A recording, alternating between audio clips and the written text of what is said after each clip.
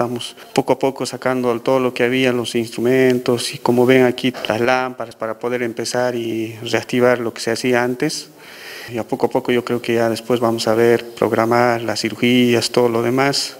Yo estoy haciendo atención clínica generalmente a pacientes, ya se los atiende ya, y si digamos hay que valorar para una cirugía, ya se lo está informando. Vamos a hacer los pterigios, que aquí llamamos carnosidades, las cataratas.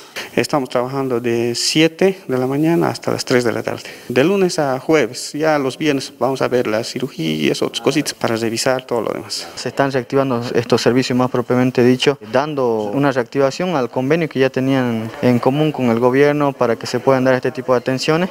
Estamos en conversaciones, siempre la predisposición lógicamente de nuestro gobierno municipal a través de la cabeza de nuestro alcalde para poder lograr beneficiar a nuestra población. Ya a partir de hoy día se ha logrado reactivar este tipo de atenciones en oftalmología, lo que es el Centro Oftalmológico propiamente dicho, entonces lo que esperamos nosotros que sea de gran apoyo para la salud de la población. Nosotros vamos a estar en toda la predisposición como gobierno municipal de poder darle las facilidades para que pueda brindarse atención y de esta manera la población sea beneficiada.